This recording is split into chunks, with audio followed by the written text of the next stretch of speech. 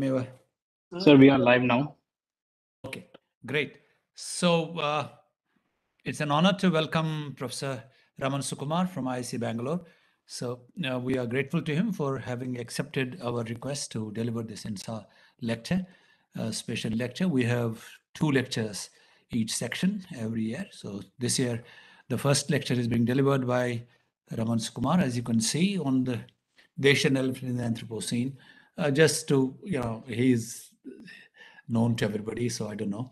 But just to say that Anthropocene, or should we call it Coronacene? I don't know, but yeah, the Coronacene has begun. I will leave it to him. Thank you, Professor Sukumar. So please, the floor is yours completely. Okay, go ahead. Thank you. Thank you, Professor Pandit. And it's an honor for me to have been invited by INSA to deliver this lecture.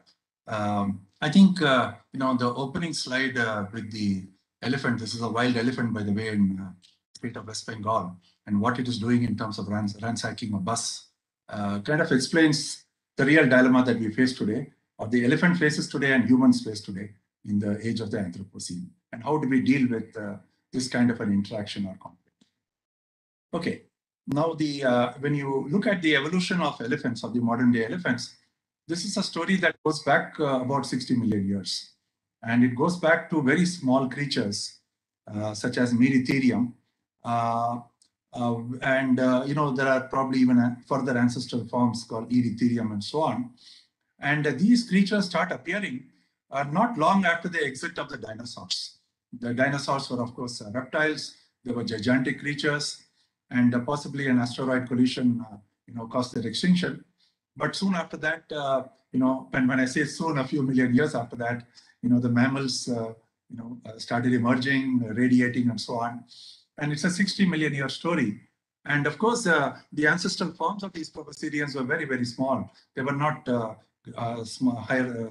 larger than the size of a pig or so. But today, of course, the most outstanding feature of the elephant is the body size, and a full-grown male elephant can weigh 5,000 kilos, which is about 100 times that of the weight of an average human being. And of course, the other characteristic feature of the elephant is its proboscis, which aids in food acquisition. Now, a lot has been written about the enormous quantities of food required by an elephant. You go to the, generally the popular media and, even some of the scientific articles that come out and so on. They say, elephant is very large. It needs a lot of space. It needs a lot of food. Yes, certainly if you look at an adult male elephant, it needs about 300 kilos fresh weight fodder, plant material every day. And this is kind of typical for a big male. And of course, it's smaller for, for females and other younger elephants in the family group. However, one point that is missed is that the quantity is not large when related to its body size. And let me explain this. When you look at the metabolic rate of an elephant, and or if you look at the basal metabolic rate and body size across mammals, you'll see that the elephants actually has a very, very low metabolic rate compared to mice or shrew and so on.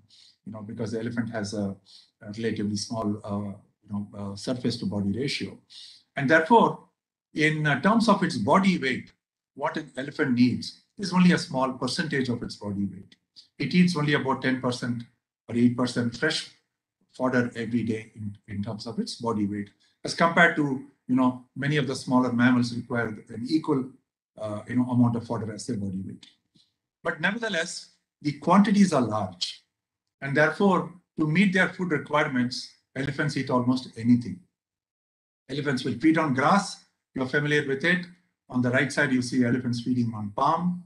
On the bottom left, you see an elephant stripping the bark of a tree and feeding on it.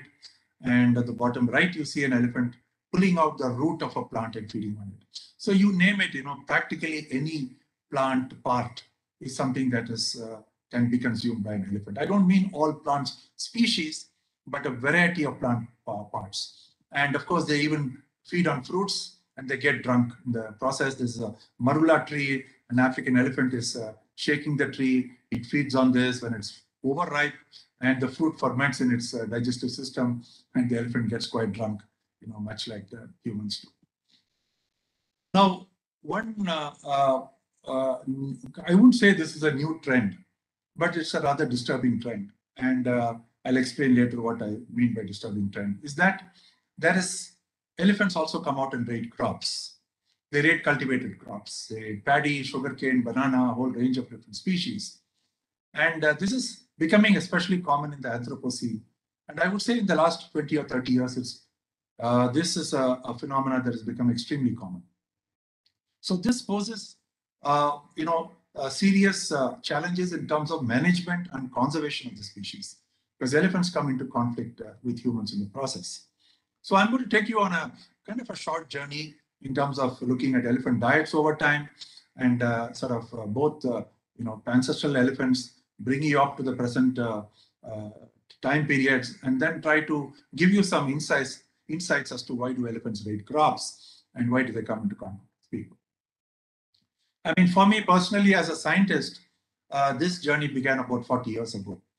When I was trying to look at the question of when I started my research on elephants, I was asking the question as are Asian elephants browsers or are they grazers? Okay, now browsing means feeding on shrubs and trees and all the rest of it, and grazer, of course, means feeding on grass. And fundamental understanding of the feeding requirements of a large mammalian herbivore is important for conservation, both from a scientific angle as well as for us to manage its conservation. Like we know that rhinoceros in India requires grassland, okay? And if you take a giraffe in Africa, it requires browse, or it requires trees and shrubs to feed. But on the other hand, with Asian elephants, at that time, the literature was not, there was not much literature, it was quite unclear. A study in Sri Lanka concluded that Asian elephants in Sri Lanka eat mostly grass. And that's true if you look at the elephants in the foreground. But look at the background and look at the forest there. Okay, and these elephants also move into the forest. And it is much more difficult to observe elephants inside dense forest. And I soon realized 40 years ago that very often the observers would park themselves out in an open area in a grassland where elephants come out into the open. And therefore, it's much easy, it's quite easy to observe them, to observe their behavior, their feeding. And what do they feed when they are in a grassland? They feed on grass. But nobody follows them inside the jungle, inside dense forest. It is risky, it's dangerous, it's difficult, but they feed on a variety of different plant parts, bamboos and bark and fruits and leaves and so on when they are inside the forest. So I was trying to research this question, and I stumbled upon a method known as the stable isotope method, which I will cover. But in the meanwhile, let me just put up a summary of some of the observational studies on elephants. We can make an inference about the elephant feeding preferences from looking at elephants, watching them, seeing what they eat, trying to do sampling of their feeding habits. So there's my own study that was conducted in the 1980s, where I kind of came to the conclusion that there is seasonal difference between the amount of browsing, that is C3 plants with C3 photosynthesis, and C4 plants with C4 photosynthetic pathway, depending on the season, dry season, the southwest monsoon, and the northeast monsoon. But overall, it's a very mixed kind of a picture. They feed on both browse and grass. A couple of other studies later on said that elephant is mainly a grazer, but I believe that there are inherent biases in the observations that people make. And therefore, in my early study, I chanced upon this method by which you can trace the diet of a herbivorous mammal by looking at the ratio of 13 carbon to 12 carbon in an organic tissue, such as collagen, bone collagen. Now, the bone collagen, the amino acids come from, the plant sources. And you know that the plant sources can either be C3 or C4. Essentially, the C3 plants are the majority of trees, shrubs, and herbs, and the C4 plants are the tropical grasses. And they have very different ratios of 13 to 12 carbon. And therefore, this would be reflected, in the organic tissues that you measure. Okay. Now, over a period of time, I kind of summarized all of this. There were several papers, and I summarized all of this in a book. And the pattern was very, very interesting. When you look at both African elephants and Asian elephants, the number of studies are fewer for Asian elephants, but a lot of studies on African elephants. If you look at all of this, and we look at carbon isotope ratios, the conclusion is that elephants can be pure browsers, that is feeding only on C3 plants. You go to dense rainforest, they feed only on C3 plants. But if you go to the savanna woodlands, like you go to East Africa, or you come to the Nilgiris, you come to places like Mudumalai and Bandipur and so on, they are mixed feeders. They feed on C3 and they feed on C4. But there is not a single elephant population that depends entirely on grass, on C4 plants. That is the story that is told by the isotope ratio, the stable isotope record. This is the story that it told us. And therefore, and in my own study in southern India, I found that 70% of the organic carbon for the elephants came from browse or the C3 plants. And therefore, I concluded that forest is important for elephants, browse-rich forests. So forests that provide bark and fruits and leaves and a whole variety of other kinds of plant parts, not just the grassland or grasses or whatever. So this is very important for the survival of elephants. And therefore, we need to preserve forest for elephants. And even today, you will find these arguments that we need to have forests for Asian elephants to survive. But more recently, I've been questioning this assumption, and so I asked this question: is it correct or not? Now, let me take you on an evolutionary, kind of a journey on the dietary trends in ancestral elephants, right up to the present-day modern elephant, which is Elephas maximus. So this is a very recent work published by us in collaboration with Rajiv Patnaik of Punjab University. And this tells a story over the last 14 million years, 14 million years of elephant evolution, or more broadly, proboscidean evolution, which is more correct. The term elephant refers only to the elephant family, which is the Asian elephant, the African elephant, and the mammoth, strictly speaking, but more broadly, the proboscidean evolution. So if you look at it, if you look at the evolution, the y-axis is the age in million years, and the x-axis is the delta 13C values. That is the carbon isotope ratio. These are all based on tooth enamel and not on bone collagen, so don't look at the numbers very much.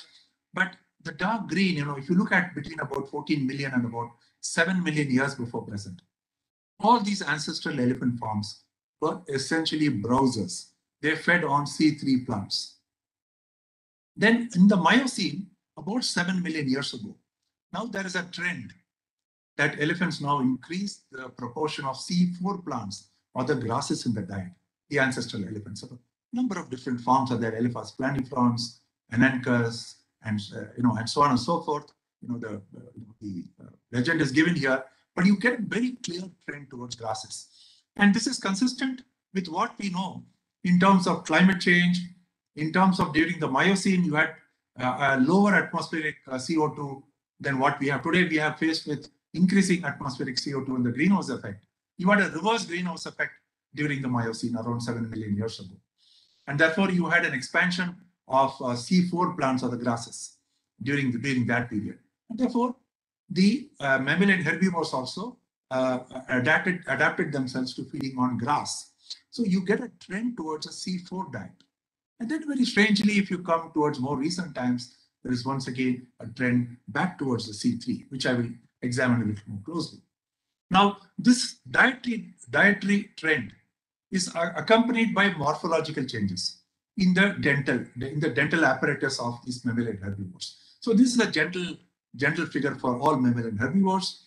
You see, if you look at the central figure, okay, I don't want you to ignore all the rest of it, but look at this green curve here. This is a this is an oxygen isotope ratio, which is an indication of temperature. Now, the Earth has actually been cooling over time. We have global warming very, very recently in the Anthropocene. But the overall trend over the past several million years or tens of millions of years is actually a global cooling trend. Okay, and along with that, the dental characters changed into hypsodonty, hypsodont tooth. That is, the teeth become, the crowns of the teeth become larger and larger to allow the animals to cope with a very abrasive diet of grass. And when you look at the elephant diet, once again, I put the same figure on the left. You look at the hypsodonty index, the teeth become, the molars of the elephant become larger, higher and higher, the high ground. They become more hypsilon over time in adaptation to a grazing diet. And if you look at the number of lamellae, the number of plates per teeth, they also increase. All this helps the proboscidean herbivore, evolving herbivore in relation to a natural climate change to feed on grass more and more over these several million years before present. Now, when you look at African elephant, this is lots around Africa now, you look at Elephas maximus, straight away you will see that the number of plates on the lamella in African elephant is much fewer than that of the Asian elephant. The Asian elephant is thinner lamellae and they are more plentiful and they are very comparable to the mammoth. So the Elephas maximus is adapted more to a grazing diet and the mammoth, of course, became extinct.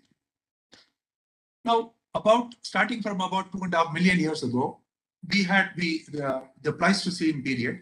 The Earth has undergone the glacial and interglacial cycles. During glacial times, which lasts typically about anywhere between 60 and 90,000 years, the Earth has been much colder than what it is today. And then there are these brief episodes of warming, maybe lasting 10 or 20,000 years, when the Earth has experienced higher temperatures. So it has gone through these cycles every 100,000 years. And therefore, the mammalian herbivores, their diets, and all the other apparatus have also changed over time. So let us look again more closely at the Pleistocene period and look at the elephant diet. So if you ignore these two forms, about between 2 and 3 million years before present, most elephant forms were essentially grazers. And then you get you get this trend towards a browsing diet or a mixed feeding diet, especially in the modern elephant, which is Elephas maximus. Okay. Now, if Asian elephants are adapted to a grazing diet, then the question is, why do they eat a lot of browse? The trend towards a browsing diet actually began with the ancestor of the modern elephant, that is Elephas hystricus. You see the fossils of this ancestral form in the Shivalik Hills, for instance, and sometimes in the Narmada Valley and so on, during the Middle Pleistocene. And during that time, we had a brief entry of a gigantic elephant form called Paleoloxodon, whose life, existence in India, all that is actually emerging only very, very, very recently. We do not know much about Paleoloxodon nomadicus. But Paleoloxodon was a gigantic form, probably one of the largest elephants ever to have lived on this earth, largest mammal ever lived on this earth, and it was a grazer. So the hypothesis is that this grazing form, displaced Elephas hystricus from the plains into the hills, where the Elephas hystricus had to feed on C3 plants and not C4 plants. And at the same time, we had the spread of early humans. By early humans, I mean our ancestors, Homo erectus, who have been around for about 1 million or 2 million years in the Indian subcontinent. You find remains of Homo erectus all over the South Asia. Therefore, there is a certain amount of competition from early humans. Elephas maximus evolved from Elephas hystricus and continued the strategy of feeding on browse, even though it is adapted to a grazing diet. Now, the Earth has gone through these glacial interglacial cycles. About last glacial maximum is about 20,000 years before present. The Earth was much colder than it is today. India was essentially an arid land with ostriches and so on. We did not have much forest at that time. And then the Earth started warming. And by about 10,000 years ago, the beginning of the Holocene, the tropical forest spread across India. India was very arid 20,000 years ago. There were modern humans there. Okay, it's a very cold place to live in, not very hospitable. By 10,000 years ago, the Earth had become warmer, the forest had spread. And therefore, you had more browse or C3 plants available for Elephas maximus. And therefore, they had to feed on that. Okay, so with the Holocene 10,000 years ago, the spread of Elephas maximus across the subcontinent means that with the spread of C3 plants, they were forced to start feeding on C3 plants. Then at the same time, if you recall our civilizational history, if you look at the spread of agriculture, the origins of agriculture go back about 10,000 years.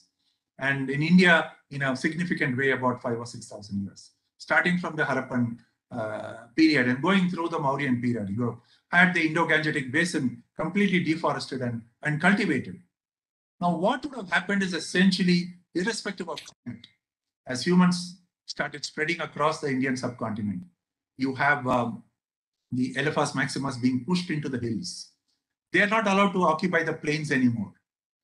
The Indo-Gangetic basin is off limits for them. They get into the foothills of the Himalayas. They go further south into the Vindhyas and the Satpuras. And similarly, as agriculture spreads into peninsular India, they are pushed into the hills of the Eastern Ghats and the Western Ghats with browse vegetation. The dental apparatus says that it is adapted to grazing, but now they occupy the hills which has more C3 plants. And therefore, here is a creature that is now pushed into the hills. On the other hand, humans have started cultivating its favored food plant, which is grass, in the form of cereals. It would have been barley in the past, and then you had rice and a variety of other cereals being cultivated. This would have been very tempting to a herbivore. And therefore, crop breeding is a natural consequence of the evolutionary legacy and historical legacy of Asian animals. Okay. So this is something that I have inferred in very, very recently, only in the last 2 or 3 years. The imprint of the evolutionary and the historical legacy. Okay. Now let's take the story forward to the Holocene, to the Anthropocene rather, and see how the elephants adapted to the Anthropocene when humans have made much more major changes to the environment. Okay, so they still continue to eat a lot of browse because of the competition from humans, and therefore they are forced to occupy the hills. But let's come back to the, I would say even going a little before the Anthropocene. Now, conflict between elephants and humans is not new. It is ancient. I've been searching the ancient literature. I've been looking at depictions of elephant in art. And this is the most ancient sculpture that I ever found. This is in Udayagiri caves, very close to Bhubaneswar. And this shows a herd of elephants and people confronting these elephants. If you look at this scene, it's in Udayagiri cave number 2. The next time you go to Bhubaneswar, please go to Udayagiri, Kandagiri. It is right there at the suburbs of Bhubaneswar. Udayagiri cave number 2, you find the scene, a bas relief, and you will find a confrontation between elephants and humans. Okay, the first visual depiction that I have ever found, this goes back to the 1st century, almost 2000 years. Then you go to our ancient literature, you go to the Gajasastra, which is attributed to the sage Palkapya. Well, sage Palkapya came from the northeast of the country, Rohit district in Assam or Arunachal. And he talks about the king of Anga, which is of course Bihar. The king of Anga was seated on a throne when people reported to him that all the crops of grain were being destroyed by wild elephants.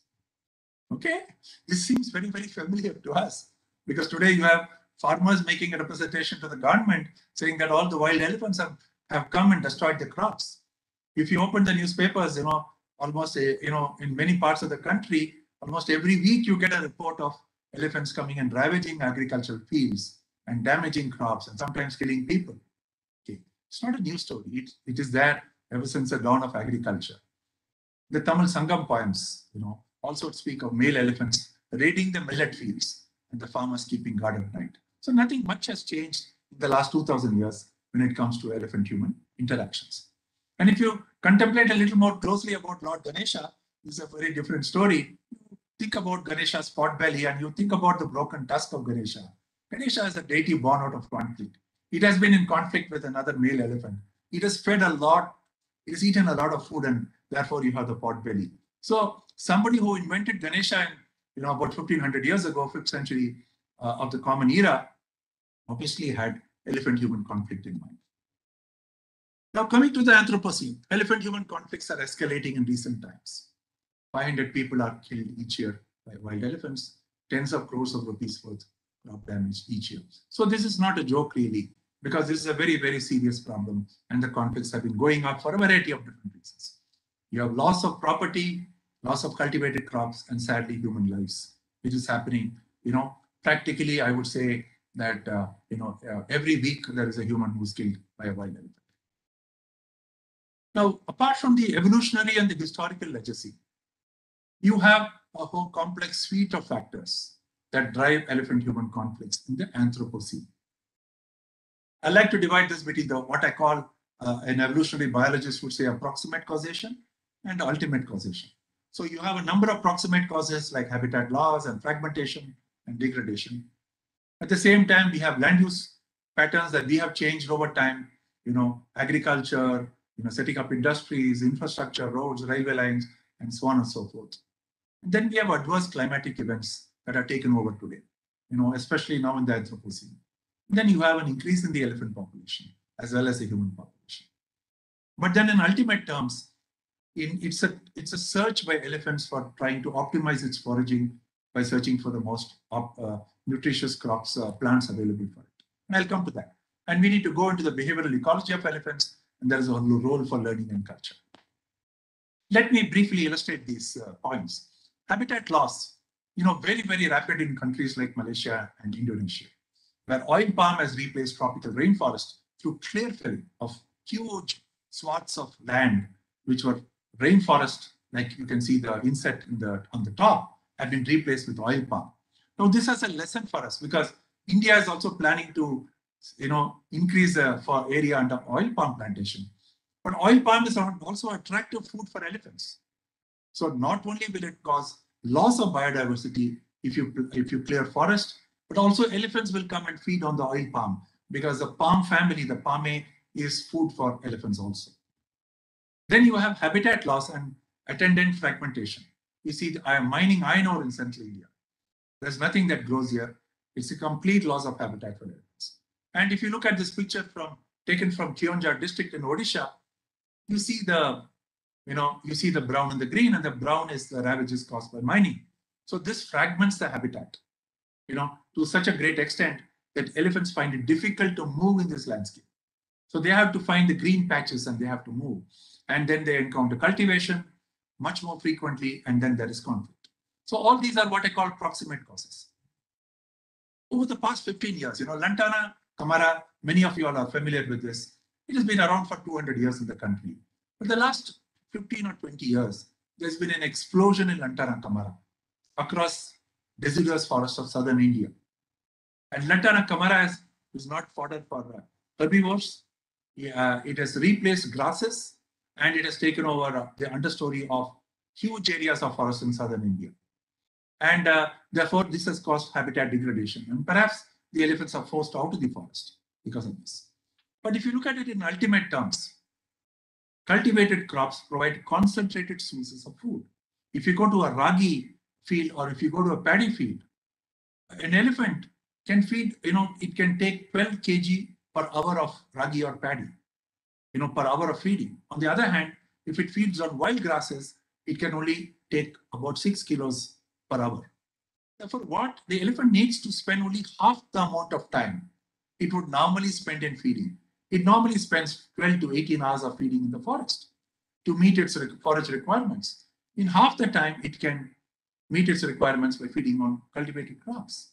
And the cultivated crops are more palatable, lower levels of plant secondary compounds, and so on and so forth. And most important, higher levels of nutrition, especially protein and sodium and calcium, compared to the wild grasses that it's able to get. And therefore, it is not surprising that elephants trying to optimize their diets by trying to seek cultivated crops, especially since you have a very close interface between agriculture and forest in countries like India, which have a very long history of colonization by people and the spread of agriculture. There's also a behavioral angle to this. And many years ago, I found that male elephants are much more prone to raiding crops compared to female elephants. Because these male elephants are seeking these crops because they can then grow much larger in body size by feeding on nutritious food. They can come into must. Must is a physiological and a behavioral phenomenon. When they come into must, they can successfully challenge other males in must, which are not in must. And the females also have a choice for the male elephant in must in terms of mating.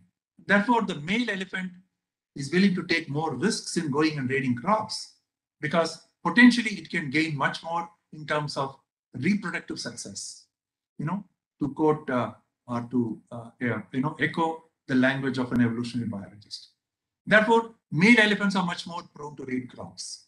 And something very interesting is happening in recent times in terms of adaptation of these male elephants, which I will tell you. In my early study, I found that when you watch an elephant inside the forest, you typically get a single elephant, solitary male elephant, or you get association of two males. You don't get larger associations. But in the night, when I used to go into the villages and look for crop raiding elephants, I found that there were up to 4 elephants joining together and raiding crops, because they are now cooperating in facing hostile farmers and going and raiding crops. And crops are available in plenty, so there's no need for competition. But there was a benefit to be obtained from cooperation among these males. But see what has happened in the Anthropocene. Okay, now what is happening is, this is like a classroom. You have the professor, you have the postdoc, and you have the students. And there is cultural transmission, horizontal transmission in this case, of learning. The young males are associating with the older males, because then they can learn the tricks of raiding, how to venture into a potentially risky situation, and so on and so forth. So these males, there's a lot of kind of exchange of information. There's a whole process of cultural transmission of behavior and a whole process of learning among them. So there is this evolution of a very complex kind of a male elephant society that is happening. And these all male groups are now getting larger and larger in size. And this is what we think is a novel adaptive social strategy in an increasingly anthropogenic landscape, especially where we have studied in southern India, but the same is true also of other parts of the country. Look at this bull group. It's about 12 to 15 elephants or so. All of them are males. These kind of novel all-male groups of such large sizes and never been seen before, at least in the last 40 or 50 years in India. And the group size of these male elephants also increase with the availability of crops. So that's very, very important. More crops, the larger the male groups. Adaptation. So you get these kind of big male groups forming. They're all males. There are no females in this. Sometimes people think these are female groups or families. These are not families. These are all male associations. And the body condition of the male improves when they are in high crop areas. So they form larger groups. They're able to tackle the hostile farmers. They're able to successfully raid, and they become large in body size. So that is the kind of trend that you find in elephants. And this is an adaptive strategy in order to enhance their reproductive success, because when the male grows larger, it comes into must, it goes back to the forest to mate with females for 6 months, comes back for the crop raiding during the cropping season. So there is this very novel type of movement behavior that is happening. And lo and behold, this is a very large village tank in the very close to the town of Tumkur, very close to Bangalore, an hour drive from Bangalore. What the males do is that these males go and park themselves in the lake during the daytime, 6 o'clock in the morning till 6 in the evening. And in the nighttime, they go and raid crops. So the whole behavioral pattern of the elephants in the Anthropocene has changed.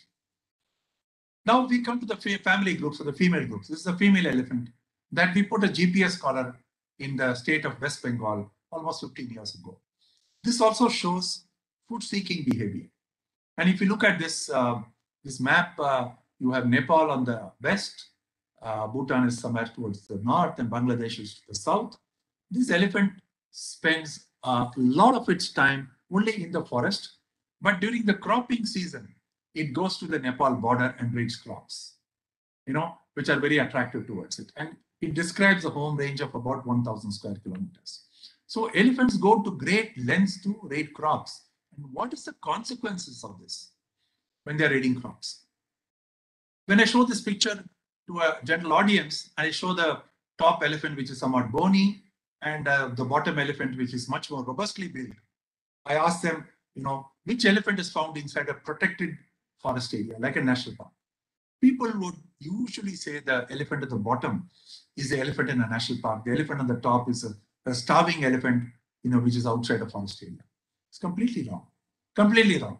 Because actually the elephant below is found in an agricultural area and the elephant above is found in a national park. So what more recently my research team did, we looked at levels of stress in elephants.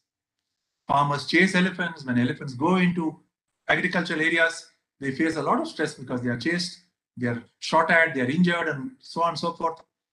We looked at glucocorticoid metabolite by non-invasive sampling in fecal samples, and we correlated this with body condition, both of elephants inside and outside the park. And you see this in coffee plantation. Look how robustly this female elephant is in a coffee plantation in Karnataka. And this is a female elephant in a Bandipur National Park. Very, very typical actually. And what we found was that the fecal glucocorticoid metabolite levels of elephants living outside national park was lower, meaning they had lower levels of physiological stress compared to those living inside the national park. So they were gaining something by going out, taking the risks and raiding the crops. And what was that? That is superior nutrition. The habitat outside has higher NDVI values, which is the indication of the amount of green matter that is there. And when you look at the fecal nitrogen content, an indicator of the protein levels, you will find that the protein level in the elephants that are going out and raiding crops is higher. So they were getting a superior diet, and this was more than making up for the stress that they had to undergo by going and facing hostile farmers and so on and so forth. So this is how elephants are adapting in the Anthropocene. I'll just take a couple of minutes more, and I will 5 more minutes. Yes, thank you. And today we, in the Anthropocene, climate change is, of central concern. Is, I would say the most serious existential problem that humankind is facing today. I also work in the field of climate change. I'm very closely associated with IPCC and a number of other initiatives on climate change. Now, in 1982-83, we had a major dispersal of an elephant clan that left Hosur division in Tamil Nadu and marched up northward into Andhra because of a very serious drought. 86-87 elephants from central India, from Bihar, they went to Bengal. And similar kind of dispersals have been happening more recently. Okay, this is the early 1980 dispersal from the area close south of Bangalore to the area east of Bangalore. Now, we all know, and this is a very familiar graph to all of you, the IPCC, the projections of future increase in temperature, changes in rainfall. It was coming out that El Nino, which frequencies might increase, which El Nino, once you have a very strong El Nino, you have a drought-like situation in the southern hemisphere and India too. And this could increase with global warming. This year we had a La Nina, and therefore we had excess rainfall. But in a few years' time, we could have an El Nino. So this could increase elephant-human conflicts, because these elephants don't go out. They go into areas where elephants have never been found in the last few hundred years. I recently came back from Madhya Pradesh, where our last elephants were seen during the Mughal period. And elephants have come back now to Bandhavgarh National Park. And they are trying to see what to do with it. So climate change could exacerbate problems of elephant-human conflicts. Now, management and mitigation of conflict is a topic by itself, a whole suite of different things people have tried. But most of this have failed so far because of the intelligence of the elephant. Till I saw this picture, I did not believe that an elephant could do a circus feat. People dig trenches like this along the boundary of a forest to prevent them from getting over and going into an agricultural area. But you look at the circus feat that the elephant is performing. It would put to shame, most circus artists. You could never think with all that bulk that the elephant could do this. It's desperate to go and seek those nutritious crops. We put up electric fences. Elephants learn that the soles of their feet are poor conductors, So they have learned physics, I don't know where they learned their physics from, but they are certainly better in their knowledge of electricity than I am. And they get across an electric fence out of the forest. So elephants have proved to be a real challenge to human technological innovation. We have to be, it's an evolutionary arms race. We have to be one up against them. And of course, this is an elephant in Bengal, and these Bengal elephants do things that elephants in other parts of the country can never do. This is in the town of Siliguri. This elephant has come to a mall, during a Hindu festival, and I'm sure that it will do that for festivals of other religions too. Mercifully, nobody was killed in this episode. But this is increasingly the Anthropocene age, and this is what elephants are doing. They're feeding on garbage, and they're crossing major expressways and highways. This is the Bangalore-Chennai highway. They're getting hit by trains. A lot of elephants get hit by trains. You must be reading in the newspapers. The hit by trains coincides with the 2 cropping seasons in West Bengal when they come out of the crop. When you have a lot of crop, they come out of the forest, they get hit by trains. So this seems to be the new norm. This is my last slide, really.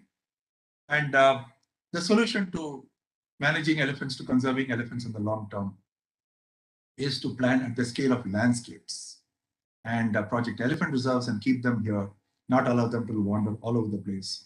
And that's how we need to plan for the future of elephant conservation and provide relief to the farmers and people who share the elephant's habitat and who are suffering by the impact of elephants in the Anthropocene. Thank you. Thank you very much. Thank you, Professor Sukumar. That was a fascinating treat on the elephants. We will have a couple of questions before we go to the next speaker, but just some observations. This gels so beautifully with this Miocene, this major plant physiological switchover from C3 to C4, which has a great link with intensification of monsoon in the Indian subcontinent, and also that almost 90% of Poaceae, which is the C4 plants, they diversified in the subcontinent roughly between 11 to 12 million years.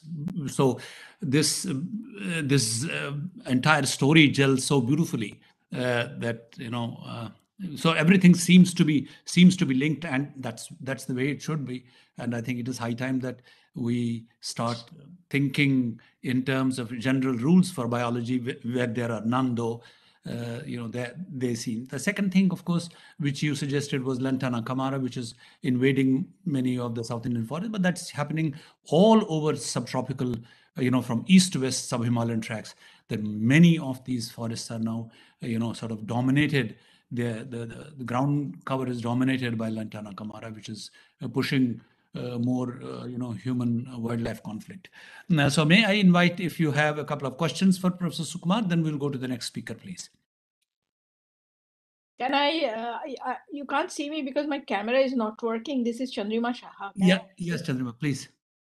I was wondering that when you showed that these animals which are inside the national parks are so thin and, rickety kind, whereas the others are more healthier, is there a record of kind of diseases they have, due to malnutrition or due to lesser nutrition? Or are they by stress developing diseases like diabetes or... Actually, I'll put it the other way around. In fact, the natural condition of elephants in high density populations inside forest areas, see, it's hard work for the elephant to go and seek the right kind of a food and so on and so forth. But the elephants inside national parks, they're reproducing reasonably well. There's nothing wrong with them. They do suffer from diseases. I would not even call them malnutrition. It's a bit of a subjective impression from our side. In fact, I would say that elephants that are outside the national parks actually are obese. And in fact, one line of research that we are really trying to start is looking at the health consequences of obesity in elephants, whereby they go and they really engorge themselves. Of course, the males do it, they come into must and all of that, but if the females do it, actually what happens and so on. So this is a kind of a line of investigation that I'm trying to begin now. But inside the national park, that's how elephants are, and they've been like that for the last 30, 40 years that I've been observing elephants. They seem to be doing reasonably well. They are fairly resilient when it comes to drought. There's no big die-off of elephants, mortality. So they do have, slightly enhanced mortality, but they get along reasonably well, actually. But it's really the attraction of the crops outside that's driving them out. They're being more robust and a whole lot of other consequences. Thank you. So we have an increased population of elephants, right, in India? Absolutely. At least in the last 40 years, we have an increased population of elephants. Thank you. Yes, Meva, please go ahead. Sukumar, what is the oldest elephant, earliest in the history of the earth? 60 million years? No, 60 million is about the start of the order called the mammalian order called Proboscidea. Okay. Proboscideans. So Proboscidean is not an elephant. It is, the ancestor. I mean, the order Proboscidea, the elephant is actually family Elephantidae. And that family Elephantidae evolved about 6 or 7 million years ago in Africa. Okay, thank you. Thank you, Sukumar. Meva. Sukumar, this increase in the crop foraging over the last 30, 40 years, it is also has been because of the changing of crop patterns. You see, many of these crops were earlier rain-fed, and during the rainy season, there was a lot of forage available for elephants in deciduous forests. So they were there. Now, because of the more canals coming up and more bore wells, Yeah. there has been year-round cropping. Yeah, So don't you think thanks that very also much. is the reason that there is Absolutely, increase in absolutely, crop Meva. foraging? Yeah, Meva, actually, I removed all those slides in the interest of time. I had a set of slides where I want to show that India is actually greening more outside the forest than Yes. inside the forest. A lot of That's what. showing that, including our own studies. Because of the irrigation canals, now water is available around the year. And earlier, the cropping used to be agriculture used to be a single crop, rain-fed. And now the crops are available almost around the year. Farmers are able to 2 or 3 crops, which is good for it in terms of economics. They are more prosperous. So absolutely, I removed those slides from my presentation for the sake of time. Okay. Thank you. Yeah. All right, thank you. I would have to stop here. Let's go to the next speaker for the afternoon today, Professor K. Ganeshaiah. Professor Ganeshaiah, thank you again for accepting our invitation at a rather short notice. So nice of you. So Professor Ganeshaiah is going to speak to us about conflict communication, and there is another C which I'm just forgetting, but yeah, and I think he's sort of done it so beautifully. He says that they don't understand, evolution does not understand botany and zoology. So I think this is high time that we broke these disciplinary silos. Welcome, Professor Ganeshaiah. The floor is yours. Thank you. Am I audible? Yes, sir. Thank you. First of all, I also like to thank INSA for inviting me to deliver this talk in the evening. So I have titled it Conflicts, Cooperation and Communication in Plants. Evolution does not know botany and zoology. I hope the slides start moving. It's not moving. Why is that? You unshare and share it again. I share it again. Yeah, I think it may not. Unshare and share it again, then yeah, it's frozen. Please unshare and share it again. Yes. Just a minute.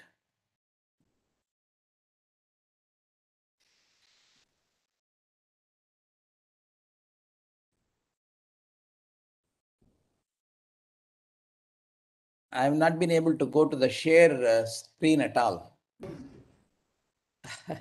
Just move the cursor above the. You will find that button in the top of the window. Yeah, I clicked that. I click that and I get in here. You go below, go a little below, we can see a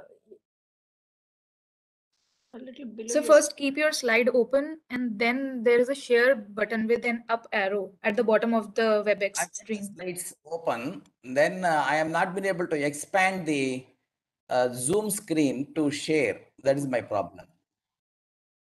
Show active speaker thumbnail, show active speaker video view, Council INSA, speaking, 1 minute. Sir, press F5. F5.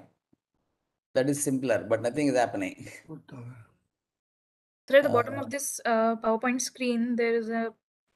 You will find an image like an umbrella. Yes, this one. Yes, sir. This one. It's look like an umbrella.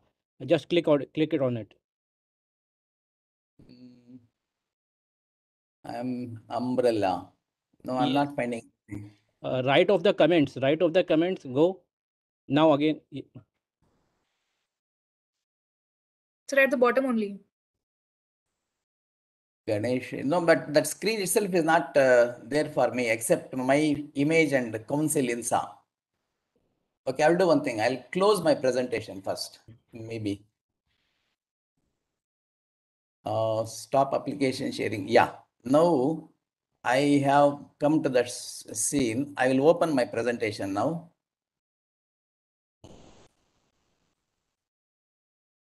Go to share screen. Just a minute. Just a minute.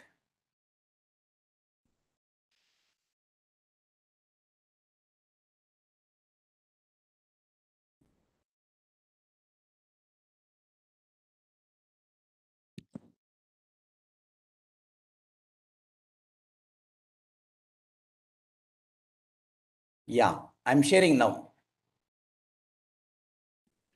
Aditi, can you help?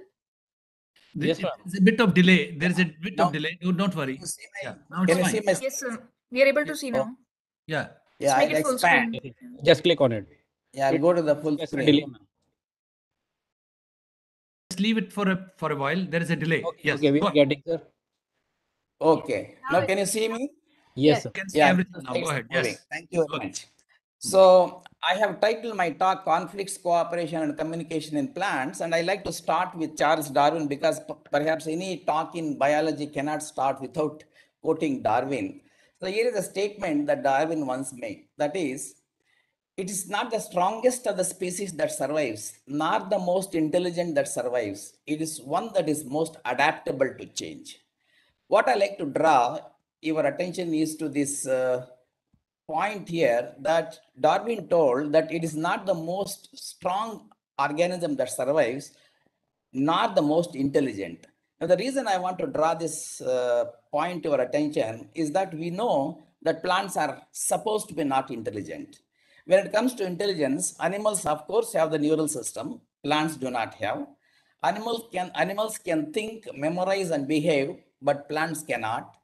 And so we have a field of study called ethology, which is the behavior of animals, a subject that is exclusively restricted to zoology and not of botany. And the general feeling is that animals behave and plants cannot. Animals think and plants cannot. Animals speak and plants cannot. And that's a kind of image that the entire biologists had almost for 2 to 3 centuries. But what is surprising is that we never realized that evolution does not discriminate between plants and animals. Evolution does not know that there is something called botany and zoology. It's only our creation, the human creation. In fact, evolution shapes all organisms the same way. And if Darwin is right in telling that it is the adaptive behavior of the organism that makes it survive, then all organisms are expected to develop the adaptive behaviors that help them survive. And my talk is exclusively now trying to make this point that plants also have behavioral adaptations and what I can call it as plant ethology.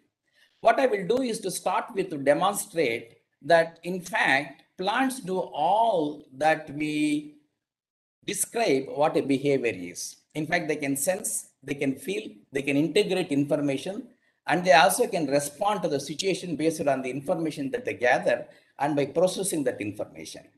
I would like to take this argument through an example from a plant called Hemilia patens.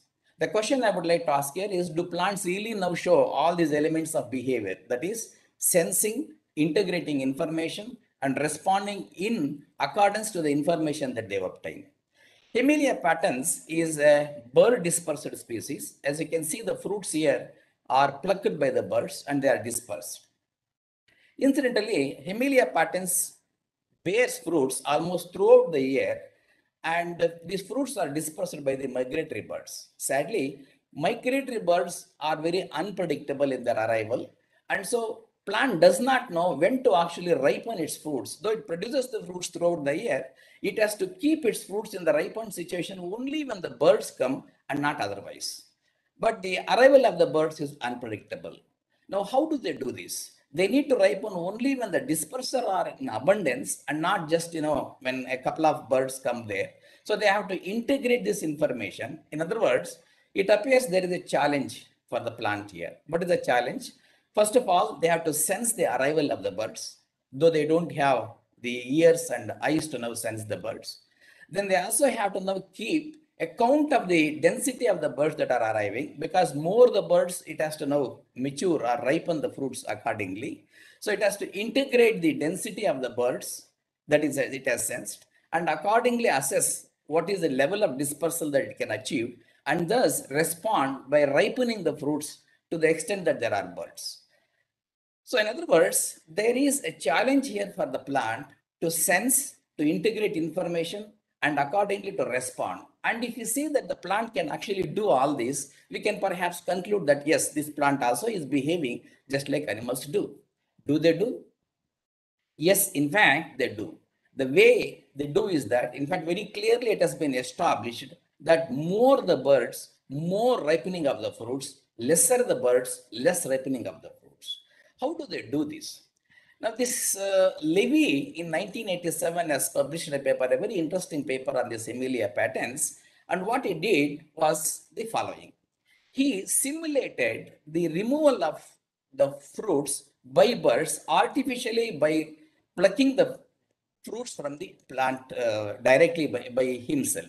What happened was that as he removed the fruits from the tree, that caused injury to the plant, and that injury induces ethanol, and this ethanol in turn actually enhances the fruit ripening. In other words, when birds come there, they now pluck the fruit, and when the fruits are plucked, there is ethanol produced, which in turn feeds back to the plant, suggesting that there are more birds plucking the fruits, in turn maturing more fruits. Thus, higher the rate of removal, higher the rate of ripening through the production of ethanol. Thus, in other words, Hemilia also seem to sense, integrate, and respond adaptively, just as animals do.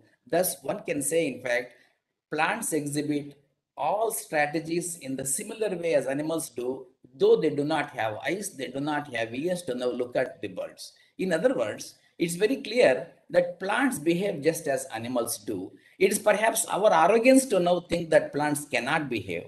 I would rather go one step ahead. In fact, for plants to behave, there is no need of neural system as animals do. And in that sense, plants seem to be now more efficient in behaving to the occasions than animals do, because they do it without even neural system or the brains. Having shown that plants do behave, let me now go to the three components I have outlined in the talk. That is, plants do exhibit conflicts, plants do exhibit cooperation, and they also communicate.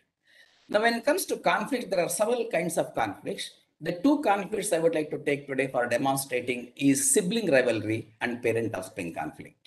Robert Rivers, sometime during 1972, proposed this concept called parent-offspring conflict, and he interpreted it as an outcome of the natural selection operating on the opposite directions on the mother and the offspring. Now, without going into the details of what Rivers told, I would like to demonstrate this conflict between parents and offspring through a drama that goes on in the nest of a bird. Let us say any bird for that matter has laid about 3 eggs or 4 eggs. Now, a mother bird would lay as many eggs as it can because it wishes to enhance its own fitness by making sure that all these 4 eggs mature and they develop into reproductive stage and they reproduce. Thus, there will be fitness increasing to the Darwinian mother. So it lays as many eggs as she can, and it feeds them all equally. In the sense, it would like to now make sure that all eggs are equally taken care of. They grow to reproduction and they reproduce, and thus mother's fitness would increase. Well, this is the interest of the Darwinian mother. But let us look at what would be the interest of a Darwinian offspring. Every egg, when it hatches, it becomes a Darwinian offspring. What would be interest of a Darwinian offspring? Now, each of these Darwinian offspring is only interested in its own self because it is trying to increase its own fitness, just as the mother is trying to increase its own fitness. As a result, each of these offspring demands more resources from the mother. When the mother gets the food to the nest, each of the offspring demands, cries, and produces the chirping noises so that it demands more food from the mother. And in the process, it tries to get more than others, grow better than others, reproduce more than others, thus increase its own fitness. In other words, while the mother is trying to now give equal amount of food to all the individual offspring is greedy. It is trying to demand more resources to itself. Thus, there seems to be a conflict between the parent and the offspring. This is what is called as the parent-offspring conflict. And there is a problem here for the mother. What is the problem? Whether to yield to this crying baby or not. Now, if at all she yields to the greedy offspring, there will be unequal growth among the offspring. The one that demands more only grows, and other would be now suffering, and so there would be reduced fitness. So it would not like to yield to the crying offspring.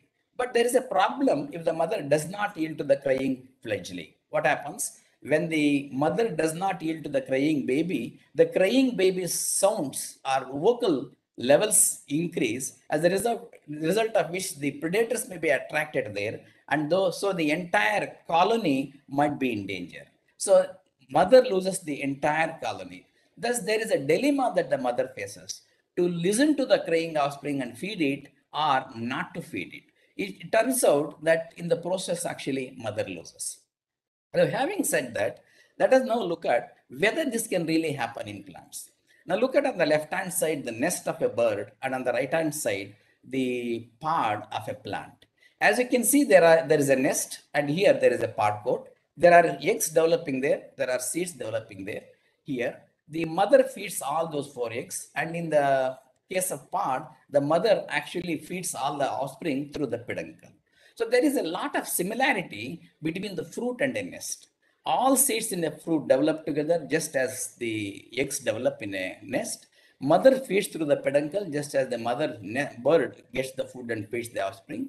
And just as the offspring in a nest can compete for the maternal resources, seeds in a pod also could compete for the maternal resources, that there is a potential for the parents and offspring to conflict in plants also. But does it occur?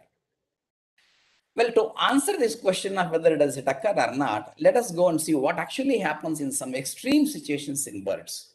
In birds, especially boobies and raptors, what happens is the young ones that develop actually the elder ones actually peck the young ones, and they sometimes also elbow the younger ones out of the nest so that they are killed and it becomes the lone survivor in the nest so that it can get all the food that the mother would get. In other words, there is what is called as the fratricide, brother-brother killing or sister-sister killing or sibling rivalry exists in the plants.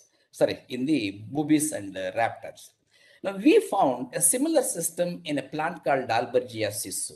Now, these are the parts of Dalbergia sisu. What you see on the left-hand side is the flowers and the leaves. Now, Dalbergia sisu produces parts that actually are dispersed through wind. The parts are very wing-like, very thin, and when they're dried, they can be blown off the wind, and so they are dispersed by the wind. If you collect about 100 parts of Dalbergia and count the number of seeds in each pod, it turns out that more than 80 to 90% of the parts will be having always a single seed, whereas about 15 to 20% will be having 2 to 3 seeds. What I'm giving here, the data of 80% is actually on the lower extreme. 90% of the plants will be having more than 90% of the parts having only 1 seed. In other words, almost always in Dalbergia, a pod will be having only a single seed. But where is the sibling rivalry coming here? If you go to the flower of Dalbergia sisu and examine carefully, it turns out that it has got about 4 to 5 ovules. In other words, there is a potential for the plant to produce 4 seeds in each pod. But as I told, in most of the situations, about 85 to 97% of the situations, it's only 1 seed that is developing. On the right-hand side, I have shown you a part of Dalbergia held against the sun. What you can see, it is a developing seed at the top of the pod and the aborted ovules at the base of the pod. Just as in raptors, there is a surviving individual that has killed the other younger fledglings. Here again, it appears that the dominant seeds seem to have killed the other ovules, which we call as aborted ovules. But is it really a killing? Now, we examine whether in fact in Dalbergia sisu, the death of those ovules or the abortion of ovules is because of reasons that we can attribute to that we generally know of. We found that there is no problem with the pollen grains. There is no problem of lack of pollination or lack of fertilization. There are enough pollen grains on the stigma and all ovules in fact are fertilized. We could establish it through UV photography that pollen grains do grow into the ovules and they are all fertilized. And in fact, abortion occurs after fertilization. So fertilization is not a problem. And is it that they don't have resources? No. The invariance of or the repeated abortion that happens in the parts of Dalbergia seem to suggest that it is not a resource constraint, because even if you now remove all the inflorescences in the tree and leave only 2 or 3 inflorescences, even there you always find 90% of the parts having only a single seed. So the abortion is not because of lack of resources. It is also not because of the pest or pathogen. Very clearly, there are no pests and pathogens. Thus, it turns out that the abortion seems to be not due to the known reasons that we can attribute to. It seems to be a consistent invariant feature in Dalbergia. Why is it invariant feature? There seems to be some advantage of always producing a single seed. As I told, these parts are dispersed through wind, and lighter the pod, farther the distance they go. Obviously, the single seeded parts, in relation to the surface area they have, will be able to disperse farther. And in fact, we have now done the study, and it shows that the dispersal advantage measured in terms of the distance to which the parts are thrown away when the wind is blown onto them shows that the single seeded parts are always dispersed to farther distances compared to 2 or 3 seeded parts. Thus, there is an advantage to be a single seeded part, or for an offspring, it is good to be in a single seeded than in the 2 or 3 seeded parts, because in 2 or 3 seeded parts, individual seeds suffer from dispersal and they do not gain. Thus, single seeded parts disperse to farther distances, and so the seeds in those single seeded parts gain much more dispersal advantage and fitness than that are there in the 2 or 3 seeded parts. So in other words, it is advantageous to be the lone survivor, and hence it is in fact good to be the lone survivor, and so perhaps they are trying to now kill the other offsprings. So in fact, in Dalbergia, you will see that there is a clear conflict. Mother produces 5 ovules, whereas the interest of the offspring is not in line with the interest of the mother. The mother's interest is to bear more offspring, but offspring interest is to be the lone survivor. And for that, it appears that they are killing the other brothers and they are involving in sibling rivalry, resulting in conflict between parent and offspring. Now, is it really true that it is happening as we thought, as if the dominant ovule or dominant seed is killing the other offspring? Actually, when we tracked the whole of this development of the pod, it turns out that there is a dominance hierarchy that is established among these seeds from top to the bottom in general.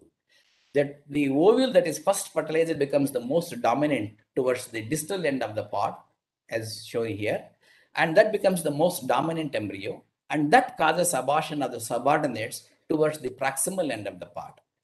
And in fact, we have found that at a very, very young age, if we remove the dominant ovule, the ones at the base are capable of developing, and one next to it actually dominates. But if we remove that also, the one next to it dominates. Thus, all of them are capable of developing. The presence of the most dominant and at the distal end is actually causing the death of the ones at the base.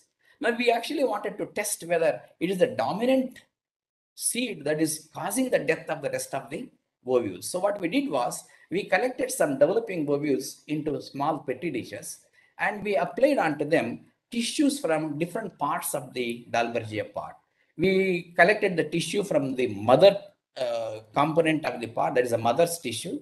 We collected the tissue from the developing dominant embryo, and we also collected the embryos, aborting embryos, and we now poured the extract of them onto them. And within about 5 days, you can see that when the mother's tissue is poured onto the developing ovules, nothing happens. They continue to now grow, whereas the extract from the dominant embryo is poured onto it. Most of them abort within 5 days, and nothing happens when the aborted ovules tissue is put onto them, demonstrating that the dominant embryos actually are causing abortion, and the death is not, or the killing is not by the mother or by any other mechanism, but by the dominant ovule actually starving the developing embryos to develop.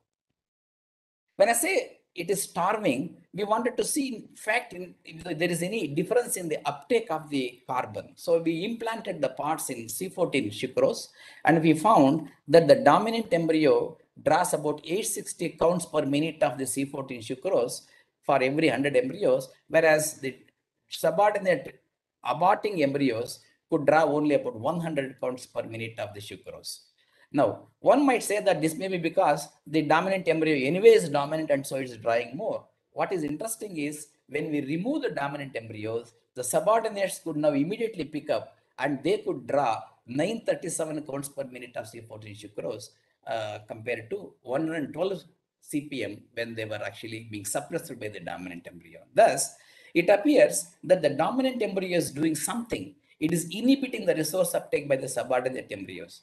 How does it inhibit? I will not go into the details.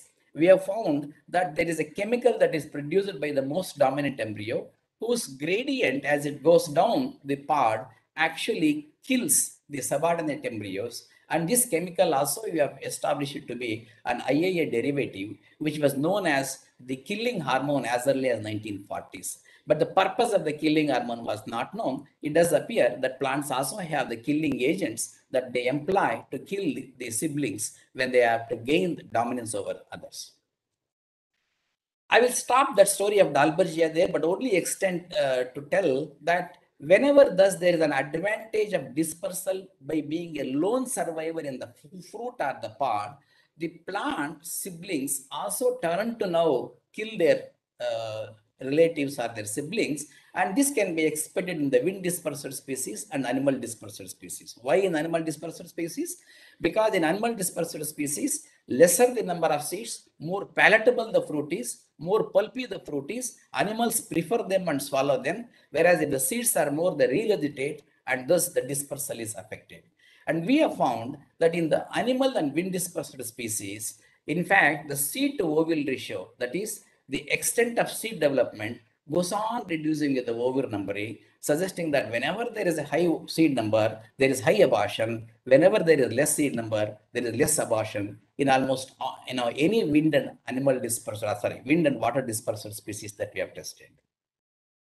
Now this brings us to another question. So far, what we have seen is that the dominant ovule or dominant seed kills the younger ones. But does the mother keep quiet? If at all there is a conflict should now continue evolutionarily, and evolution would always now favor counter strategies in each of the participants involved. Can mother reduce the simplicity? It turns out that many of the botanical details that we observe, for which we did not know the reason, seems to be possible to be explained by this parent-offspring conflict and sibling rivalry. For instance, evolution of septa, evolution of triploid endosperm, evolution of polyembryony, all of them seem to be maternal counter strategies to now reduce the offspring-driven seed abortion or sibling rivalry. For example, if you now take the septa, what does septa do? It compartmentalizes the developing ovaries or ovules into small cells, so that if at all there is competition happening, that competition is compartmentalized. Just as the criminals are kept from each other by putting them into small cells so that they don't kill each other or they don't hurt each other, plants also seem to now develop these septa or separating walls to ensure that the level of competition is reduced and mother could harvest at least as many seeds as there are septa. This, of course, all of you would have experienced when you now eat the orange or citrus fruits. In each of those locule, you see that there will be one or two seeds. But imagine if all of them were grouped together, perhaps the entire fruit would have got only one or two seeds. In addition to that, the triploid endosperm that we see in plants, which has got two elements of maternal genome and one element of paternal genome, also seems to be a maternal strategy of regulating the flow of resources into the embryo. Due to lack of time, I will not go into the details of that, but it's been proven that the endosperm, which is a very unique tissue to the plants, is perhaps a maternal counter strategy to now control the offspring that indulge in the sibling rivalry. Now, polyembryony, we know that some species produce more than one embryo in every seed. It turns out that this seems to be more often found in situations where there is more abortion.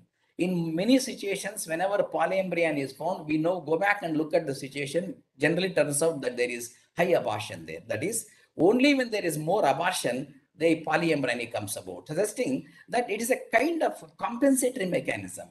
But who is compensating it? Whether it is the mother tissue or any other tissue.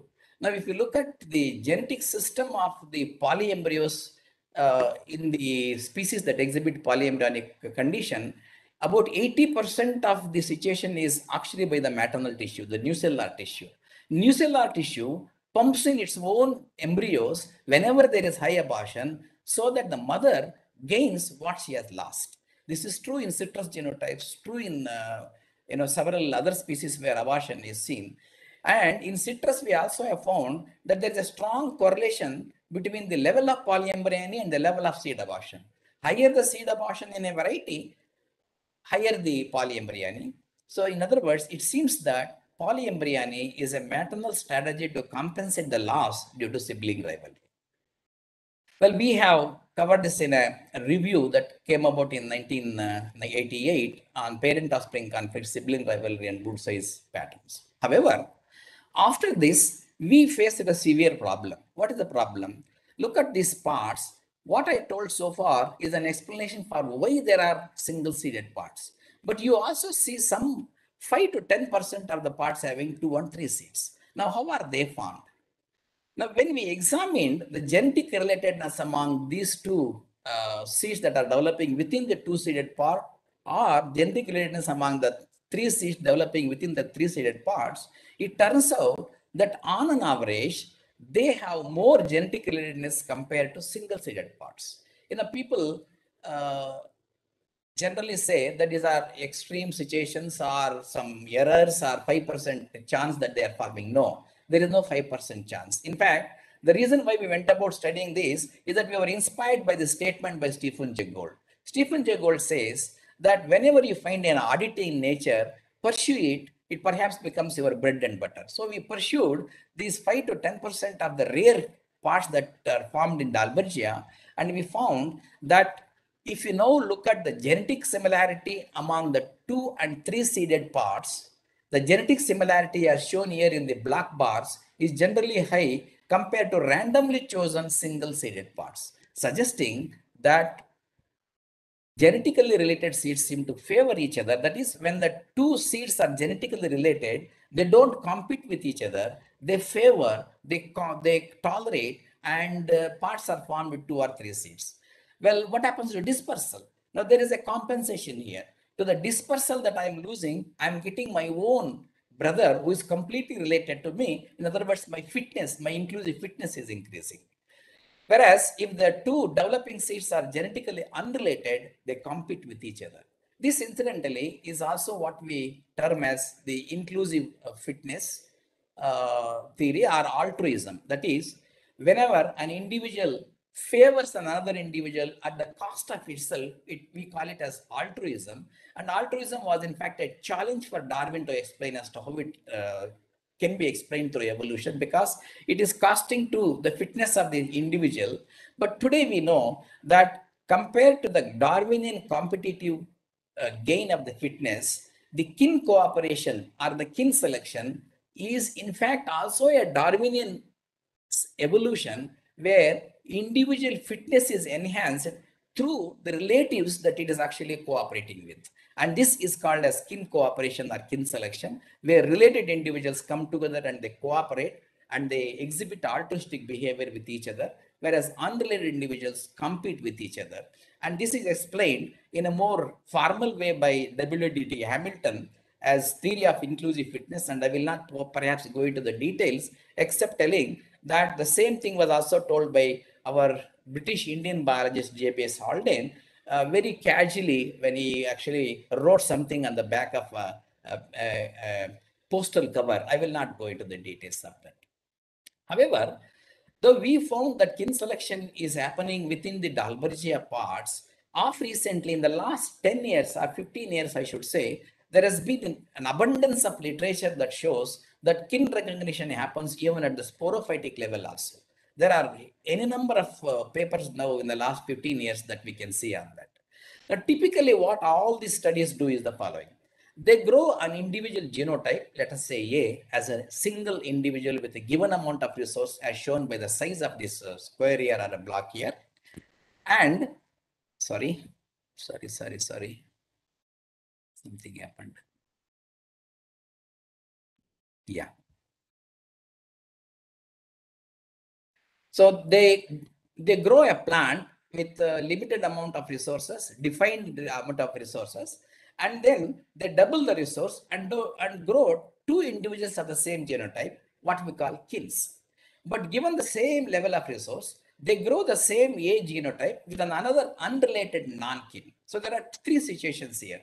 One, an individual grown alone with defined resources, an individual grown with another of the same genotype with double the resources, and an individual grown with another unrelated individual with double the resources. So they compared the performance of this individual grown alone with the kins and non-kins, and what you see here is one such result. Now, this is the allocation into the root, fine root, that is the branching system. What you see here is what is the level of branching or allocation into the branching pattern in terms of resource allocated to the branching pattern when there is a single or when the plant was grown alone. Whereas when it was grown along with the kin, as you can see, there is a slight decrease in the allocation to the root system. Whereas when it was grown with the non-kin, there is a tremendous increase in the root allocation. That means the individual plant is competing with a non-kin by producing more root system to draw more resources and thus enhance its own fitness. Whereas when it is with its own kin, it does not compete so much as it does with a non-kin. Now, this kind of work has tremendously contributed to this area of kin cooperation nowadays. People have observed the behavior of plants and the root system, leaf system, stem, flowers, parts and total yield, etc. Recently, we did a modest meta-analysis of all such studies, and what we have found is the following. If you compare the performance of A when it is alone with kins and non-kins, it turns out that root branching, if you think that the performance of the individual plant is, let us say, 3+ when it is alone, when it is grown with the kins, it actually does not produce as much branching.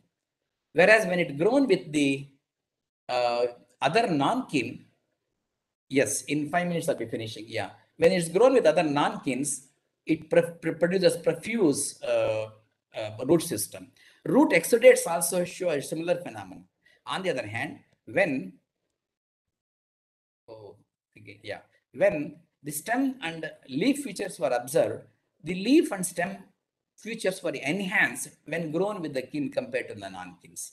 Thus, it appears that there is a lot of kin cooperation, and I also wanted to perhaps show how there is a mass cooperation among the plants. I will skip it, but eventually it turns out that not only plants behave, they exhibit conflicts, they also cooperate. But I'll show you a final slide about how plants also communicate. This has been perhaps very frequently now known to all of you because it has come in general public literature abundantly. It has been shown that plants attacked by aphids warn their neighboring plants through the mycorrhiza, through the root system and mycorrhiza.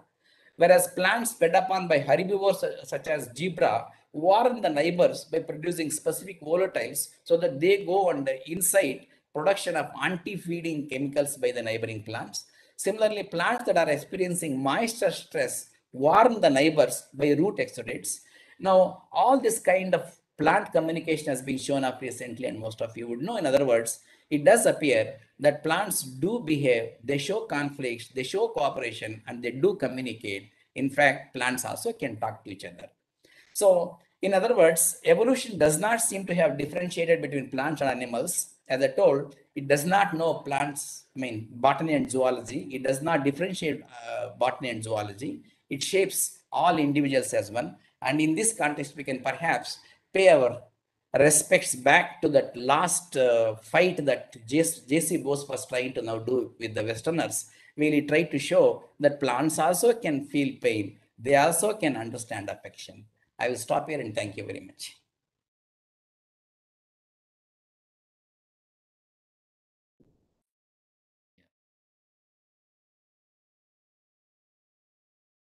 Exit the slide share, please. Yeah, you'll have to exit the slide share. I have to exit. Again, I have to now do the exercise here. What do I do? Stop share.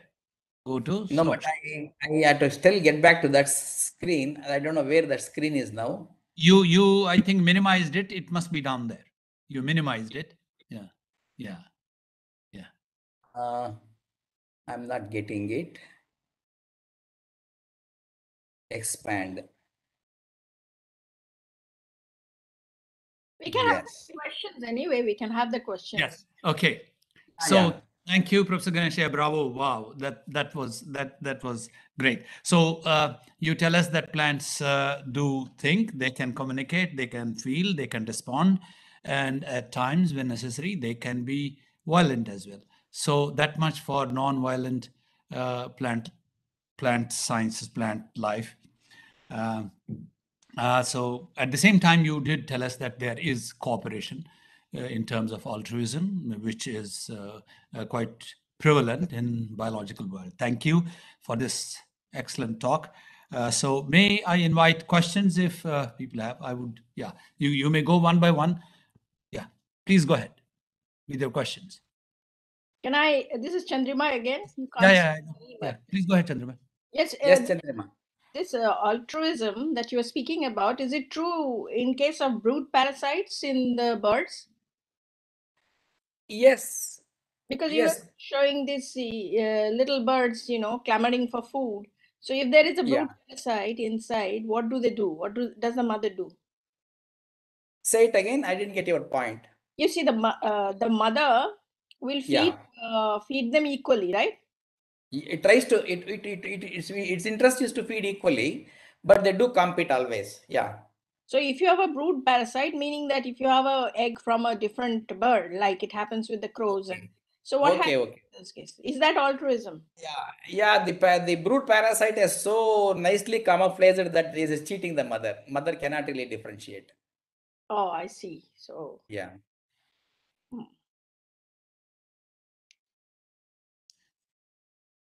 Any other question, please? Please go ahead. Yeah, I have a question, Devang here. Yeah. I was just wondering, how does it help the fitness of the plant to have all four seeds in the seed pod, or have more seeds in the seed pod as compared to just one? Because one seems to disperse more, so maybe it's a cooperative thing where both fitness increases for both the seed as well as the plant. See, the inclusive fitness theory, which I told, I will not go into the details, tells you that an individual can increase its fitness by making its own copies, several of its copies. Well, the dispersal is affected when there are three seeds, but all the three of them are genetically so similar that there are three copies of them. And even if they now survive with little lesser advantage of dispersal, together their total inclusive fitness will be higher compared to when they don't, when they don't favor each other. That is the idea here. They compete when they genetically are unrelated.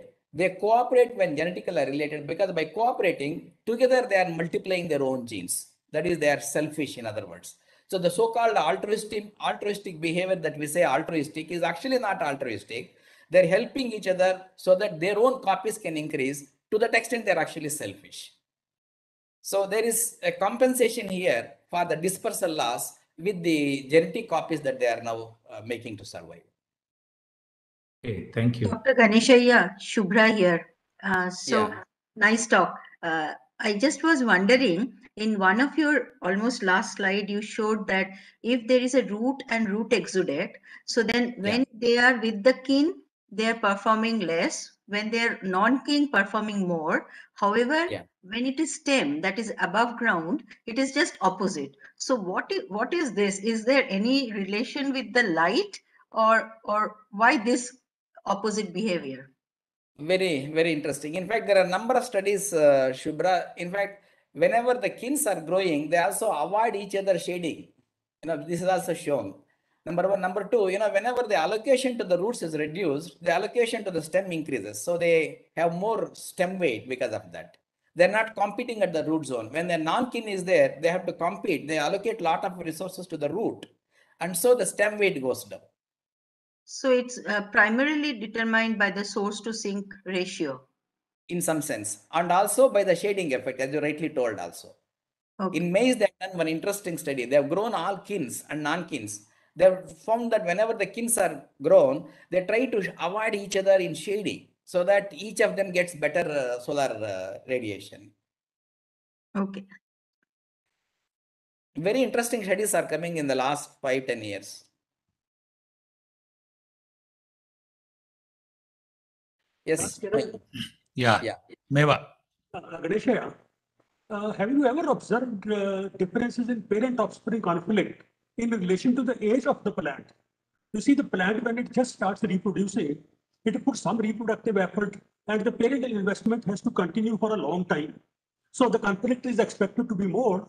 See, when the plant is very old, it doesn't have to invest any more in the future generation or future offspring. It is expected that the parent offspring conflict will be less. Have you seen this conflict in relation to the age of the plant? Meva, there are these studies in the human beings of the weaning conflict. The parent offspring conflict happens in the weaning conflict also. There is a study which I can't recall exactly, but I can now perhaps help you in finding it out. They have shown that the tolerance of the mother to feed the offspring goes on increasing with the age of the mother. In the very early age, because she has to invest in further offspring, within 6 to 8 months, she wants to now wean away the offspring, especially in monkeys. Whereas as the monkey is older, it tolerates the baby even up to almost 1 year. So no, it is recorded in our studies already. Precisely. In plants, no, we have not observed any such thing, but I'm sure, if it is true for monkeys, you are right. The argument should go for the plants also, but unfortunately, no data on that. Okay. Yeah.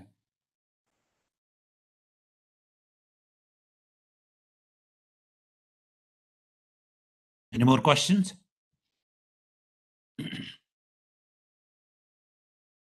All right, if there are no more questions, I must thank the speakers, Professor Sukumar and Professor Ganeshaiah, for their excellent talks, and also our colleagues who have graciously attended.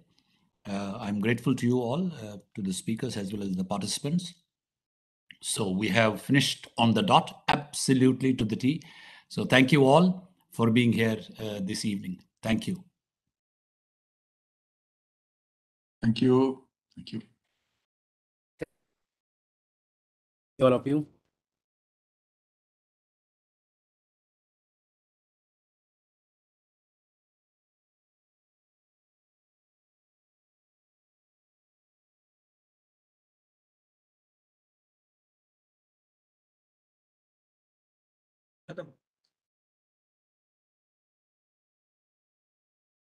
Aditi, now we have a break, right?